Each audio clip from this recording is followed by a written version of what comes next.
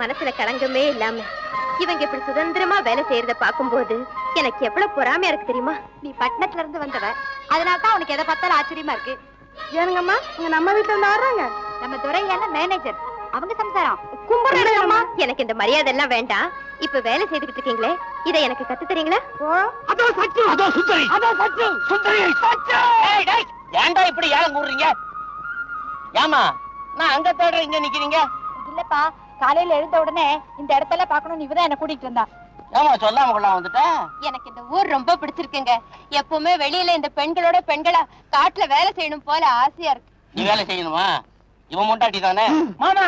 இனிமே ஒரு ஆளுக்கு கொடுக்க வேண்டிய கூலி மிச்சம். ஏன் சச்சோ, இங்க எல்லாம் என்ன காத்தடிக்குது? நீ இந்த காத்துல நடந்தனாக்கா ஜுரம் வந்துடாது. முகூர்த்த நாள் இன்னைக்கு என்ன பண்றது? யாரா உனக்கு முகூர்த்த வச்சு தலையரா ஓங்க அரைஞ்சனா? அதான் நடக்காது. நீங்க அரைஞ்சா அக்கா கிட்ட சொல்லுவேன், அக்கா உங்களை அறைவாங்கல. இப்படியே பயமுறுத்துறானே. மது என் சார்புல ஒண்ணு வைங்க. அப்படி போடு. சுந்தரி, நம்ம பெரிய பங்களாவுக்கு புறப்படு. ஐயா, நீங்க அவளை கூட்டிட்டு உங்க வீட்டுக்கு போங்க. எனக்கு நிறைய வேலை இருக்கு. நான் காட்டு பங்களாவுக்கு போறேன். என் மருமக என் கூட இருக்கும்போது காட்டு பங்களாவுல உனக்கு என்ன வேலை? மாமா, அவங்க வீட்டுல இருக்கிறதா நல்லது. அப்பதான் எனக்கும் சச்சுக்கும் நிம்மதி. ஆமா மாமா, உங்களை கெஞ்சி கேக்குறேன். நானும் அவர் கூடவே காட்டு பங்களாவுக்கு போயிடுறேன். அடிக்கடி வந்து உங்களை பாத்துட்டு போறோம். அவன் தான் என்னமோ வளர்றானா, நீ என்னம்மா? மாமா, நீங்க தவறா நினைச்சுக்காதீங்க. நான் இவரோடவே போறேன். ஐயா, ஒத்துக்காதீங்க, ஒத்துக்காதீங்க. இவ என் கூட வந்தா எனக்கு தான் தொல்லை. பாத்தீங்களா மாமா, நான் இவரோட இருந்தா பெரிய தொல்லையாம். எடா, கூட இருந்தா தொல்லையா?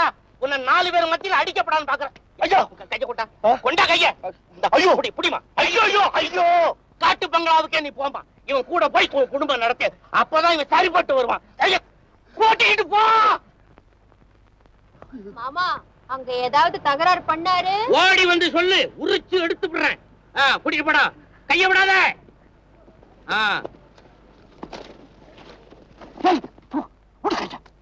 என்ன நீ பெரியவருக்கு முன்னாலே என் கூட காட்டு பங்களாவுக்கு போறேங்க? ஐயோ, அந்த பெரியவர் வீட்டுல இருந்தா நம்ம 2 பேரையும் சேர்த்து வச்சு தொல்லை பண்றாரு. அங்க போயிட்டோம்னா பிரிஞ்சே இருக்கலாம்ல. ஓஹோ, அப்படி நினைச்சியா? சச்சு, சச்சு, எழுந்து உட்காரு. நான் சகுந்தரியை பார்த்திருக்கிறேன் கேலண்டர்ல. நீ இப்படி படுத்திருக்கிறத பார்க்கும்போது எனக்கு என்னமா பண்ணுது, மனசு கெடுது ரொம்ப. சச்சு, சச்சு, இப்ப நீ உட்கார்ந்துருக்கிய இந்த போஸ் என்ன இன்னும் கெடுக்குது ரொம்ப. பெரிய தொந்தரவா போச்சு. சச்சு, சச்சு, எனக்கு வர கோபத்துக்கு நான் அறைய போறேன். அதுக்கெல்லாமா இப்ப நீ உட்கார்ந்து இருக்கிற போஸ் அவ்வளவு நல்லா இல்ல. முன்னால உட்கார்ந்து அதே மாதிரி உட்காருக்கண்ணா. இப்ப நீ போறியா? விடு, என்ன விடு. நான் விட மாட்டேன், விட மாட்டேன். என்னடா அது? இதாயா ரதி மன்மதன் போஸ்? என்ன என்ன என்ன என்ன நடந்ததுங்க? சொன்ன ரதி மன்மதன் போஸ்ன்னு. ரதி மன்மதன் போஸா? என் மக ரதி சரி, நீ மன்மதனா? ஏண்டா மதவன்மத்தா, நீ மன்மதனா?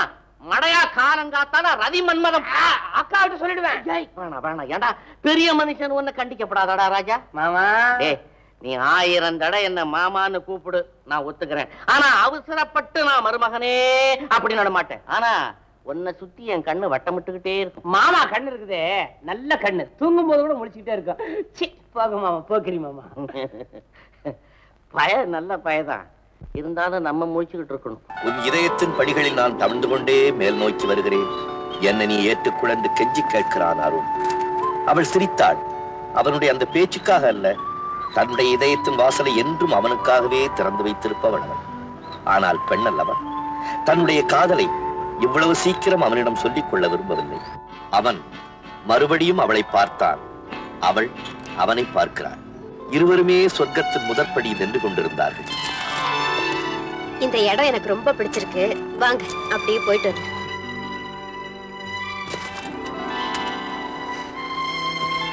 அவர்களுடைய முதல் சந்திப்பில் ஒரு ரசமான சம்பவம். அருண் பெரிய பணக்காரன், கார் வைத்திருப்பவன். ஒரு நாள் பீச்சில் காரில் போய்க் கொண்டிருந்த போது ஒரு பெண் தன்னந்தனியாக பஸ் ஸ்டாண்டில் நின்று கொண்டிருந்தாள். அவள் அவனை தட்டி அழைத்தாள். அருண் பயத்தோடு காரை நிறுத்தினான். அவளை பற்றி ஒன்றுமே தெரியாத நிலை. அவள் யாரோ, எப்படிப்பட்டவளோ, வேறு வழியின்றி காரில் ஏற்றிக்கொள்ள நேர்ந்தது. ஒவ்வொரு திருப்பத்திலும் அவர்கள் ஒருவரை ஒருவர் இடித்துக் கொண்ட போது உள்ளங்கள் ஒன்றியது. என்ன லலிதா, என்னுடைய கேள்விக்கு என்ன பதில் என்று மறுபடியும் அருண் கேட்க அவள் மௌனமாக சிரித்தாள். அவன் அவளை தொட்டான். அவள் பதுமையாக இருந்தாள்.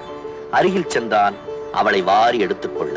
பின்பு அவன் அவளை அணைக்க, அவள் அவனை அணைக்க சொர்க்கத்தின் படிகளில் மேல் நோக்கி போய்கொண்டே இருந்தார்கள். இத பாருங்க, நீங்க இப்படியே புஸ்தகம் படிச்சுக்கிட்டு இருந்தீங்க, உங்க வாழ்க்கை புறாவும் வெறும் கற்பனையிலேயே முடிஞ்சிடும். அவ்வளவுதான் நான் சொல்லுவேன். உண்மையிலேயே உங்க மேல அக்கறை இருக்கிறதுனாலதான் சொல்றேன். மது, உங்களை எனக்கு ரொம்ப பிடிச்சிருக்கு. இந்த அழகான இடத்தையும் தங்கமான உங்களையும் நான் விட்டு போறதா இல்ல. இனிமே எப்போ நான் இங்கதான், உங்க கூட தான்.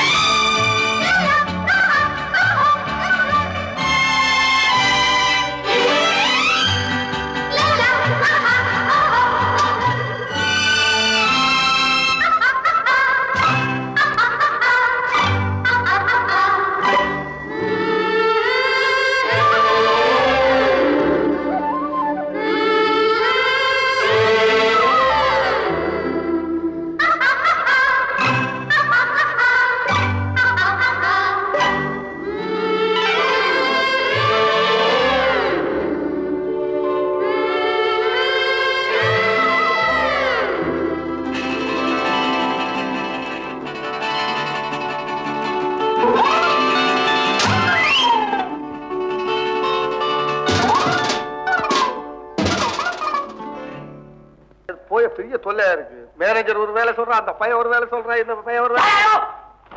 கதையா பேசுறீங்க? பொறுப்பில்லாத பத்திரா என் முன்னால கள்ளத்தீங்க கள்ள. ஏயா, உங்ககிட்ட என்ன சொன்ன? தோட்டத்துக்கிட்ட போய் பாலத்துல வேலை செய்ய சொல்லலாம். இங்க நட கிடைக்கிறீங்க. ஏய், இங்க நட கிடைக்கிற, என்ன கிடைக்கிற? நீங்க பாலத்து பக்கம் போக சொல்றீங்க, மேனேஜர் வேற ஒரு பக்கம் போக சொல்றாரு. நாங்க எங்க போறது? எவன்டா மேனேஜர்? நான் கொடுக்கறேன்டா மாசம் மாசம் 300 ரூபாய். நான் சொல்லடா, நான் சொன்னா முதலாளி சொன்ன மாதிரி, முதலாளி சொன்னா நான் சொன்ன மாதிரி. போடா அறிவேட்ட கழுதைங்களா, போடா. யாரை பார்த்து கழுதைங்கிறீங்க? போடா. முத்தண்ணே, நீங்களா? ஒண்ணு இல்ல, சும்மா பேச்சுக்கு சார். நீங்க ஒண்ணு மனசுல வச்சுக்க என்ன. நீங்க போங்கப்பா, நீங்க போங்க. நம்ம இந்த கிளை இருக்கு, இதோட பெரிய தொல்லைங்க. யார பார்த்தாலும் மிரட்டுறான்னு சொல்லிட்டே இருக்கிறான். என்னால சும்மா இருக்க முடியல. அதை விடுங்க. என்ன பத்தி தெரியும், நம்ம எல்லாம் ஒரு ஜாதி. தொழிலாளிகள் வாழ்க, முதலாளிகள் ஒழிகண்டு. ராத்திரி 12 மணிக்கு எத்தனை வாட்டி நான் கொடியை பிடிச்சி வச்சிருக்கிறேன். அதை அவன் பாக்குறதே இல்ல. ராத்திரி 12 மணிக்கு முதலாளி அவன் தூங்கிடுறான். அதெல்லாம் போட்டா கொடுங்க. நம்ம வீட்டுல எப்படிங்க இப்ப பிரசவம் ஆயிடுச்சா? இப்ப என்ன ஆம்பளை குழந்தையா பொம்பளை குழந்தையா? எனக்கு இந்த கல்யாணமே ஆகல. அதான் பிரசவம் ஆகல. கல்யாணம் ஆகலையா? அதான் அண்ணன் சொல்லிட்டேன்பா. நீங்களா போங்க, நீங்களா போங்க. நீ ஒண்ணு மனசுல வச்சுக்க, நீங்க போங்க. என்னடா இவர் பிரசவிக்கலன்னு பார்த்தா, இவருக்கு ஏன் கல்யாணம் ஆகலன்னு இப்பதான் எனக்கு தெரியுது.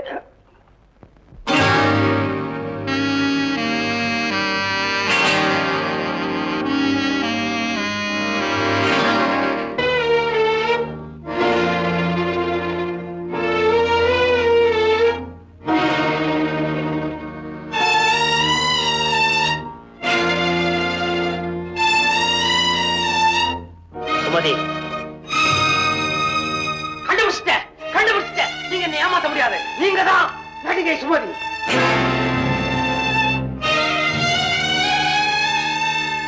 சுந்தரா, என்ன துணிச்சல் இருந்தா எங்க மேனேஜர் மதுவையை நீங்க ஏமாத்த பார்த்துப்பீங்க. இப்பவே மாமா கிட்ட போய் உண்மையை சொல்ல போறேன். நீங்க கம்பி எண்ண வேண்டியதான். சுந்தரா, அவசரப்படாதீங்க. இந்த போட்டோவை மது பார்த்து தர. இனிமே தான் காட்ட போறேன். சுந்தரா, நான் உண்மையை சொல்லிடுறேன். நான் அவர் மனைவி இல்லை. நான் நடிகை சுமதிதான். அம்மா சுமதி, உங்க ரெடிப்பால இந்த குடும்பத்தை ஏமாத்த பார்க்காதீங்க. சுந்தரா, உங்களை கெஞ்சி கேட்டுக்கிறேன். எனக்கு ஒரே ஒரு உதவி செய்யுங்க. நான் நடிகை சுமதிங்கிறது மதுவுக்கு தெரிய வேண்டாம். ஆமா சுந்தரா, எனக்கு எல்லா வசதி இருந்தும் வாழ்க்கையில எந்த சுவையும் இல்லாம இருந்து என்னமோ தெரியல, இந்த இடத்துக்கு வந்த பிறகுதான் ஒரு புது உலகத்தை பாக்குற உணர்ச்சி எனக்கு ஏற்பட்டது. சத்தியமா சொல்றேன் சுந்தரம், நான் மதுவை மனசார விரும்புறேன். அவரும் என்ன மனசார விரும்புறாரு. தயவு செய்து இந்த உண்மை அவருக்கு தெரிய வேண்டாம். என்னம்மா சொல்றீங்க? உண்மையத்தான் சொல்றேன் சுந்தரம். என் கற்பனையை பாழ்படுத்திடாதீங்க. என்ன மனவு கிட்ட இருந்து பிரிச்சிடாதீங்க. அப்படி துரதிருஷ்டவசமா பிரிவு ஏற்பட்டா அதை என்னால தாங்கவே முடியாது. அப்புறம் நான் ஒரு பயங்கரமான முடிவைத்தான் எடுக்க வேண்டி வரும். சுந்தரம், உங்களை கையெடுத்து கும்பிடுறேன். எனக்கு வாழ்வு கொடுங்க. நீங்க கவலை எல்லாம் மறந்து சமையல பண்ணுங்க. இந்த ரகசியம் என்னோட க்ளோஸ். மதுவுக்கு பாவக்காய் பிடிச்சதுனா ரொம்ப பிடிக்கும். இத்த வச்ச குபுட்டி எடுத்துக்கோ.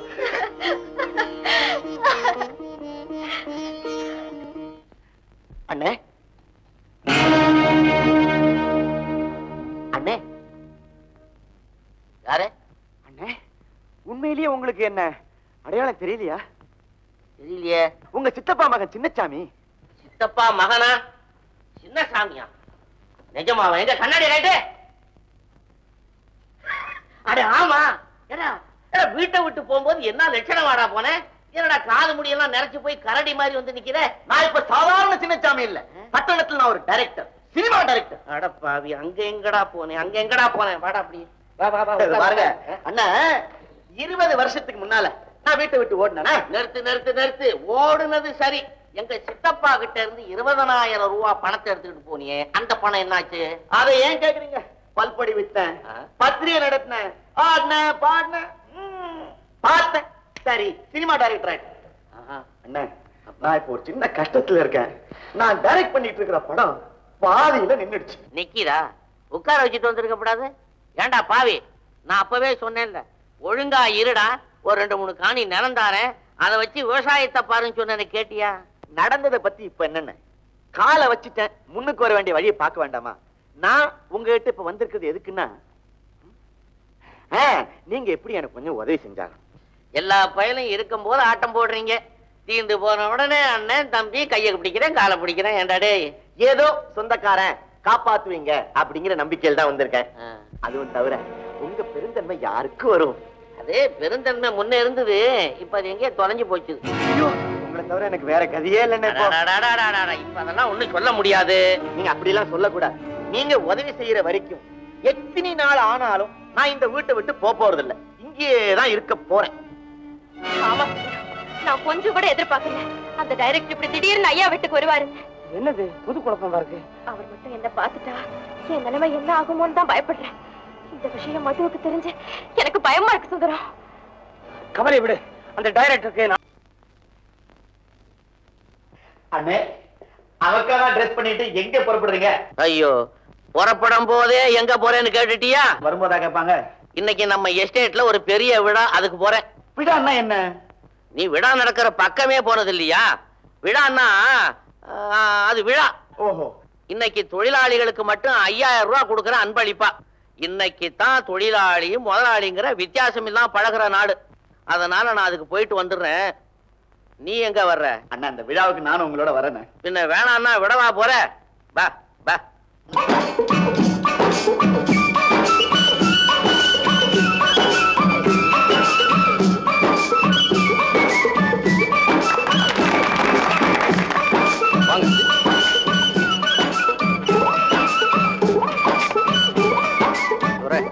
இந்த வருஷம் எங்க தொழிலாளர் தினத்தை ரொம்ப விமர்சையா கொண்டாடலாம்னு இருக்கோம். காரணம், இது உங்களுக்கு கல்யாணமான வருஷம் இல்லையா? வாங்க வாங்க வாங்க வாங்க வாங்க.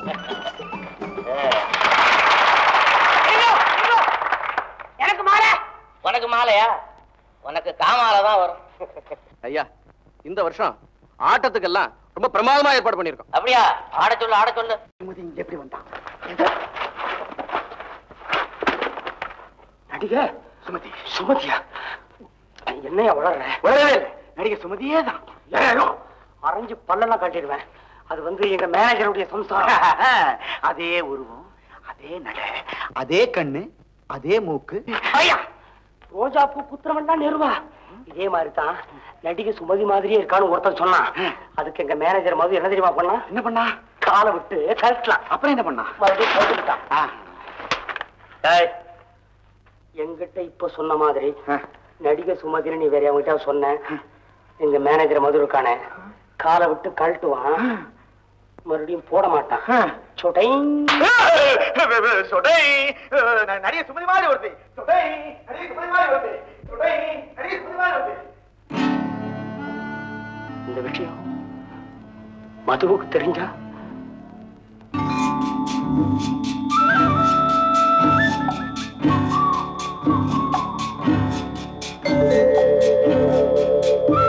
இருக்கு பாரு, என்ன பிடிச்சி திடீர்னு கூட்டத்துல தள்ளி விட்டாங்க. எனக்கு என்ன தெரியும்? நீ பரவாயில்ல, டான்ஸ் ஆட தெரிஞ்ச மாதிரி அப்படி இப்படி உடம்பு வளைச்சு மேனேஜ் பண்ணிட்டேன். நம்ம பெரியவர் வீட்டுக்கு ஒருத்தர் விருந்தாளி வந்திருக்காருல, தலைய சொரிஞ்சுக்கிட்டு. அந்த ஆளு என்ன பண்ணா, நான் டான்ஸ் ஆடிக்கிட்டு போது கிழக்குன்னு போட்டோ எடுத்துட்டான். எனக்கு ஒரே வெக்கமா போச்சு. நான் மூஞ்சி அந்த பக்கமா திருப்பிக்கிட்டேன்.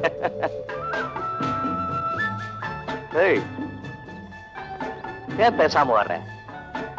என்னாச்சு உனக்கு? என் மேல கோவமா?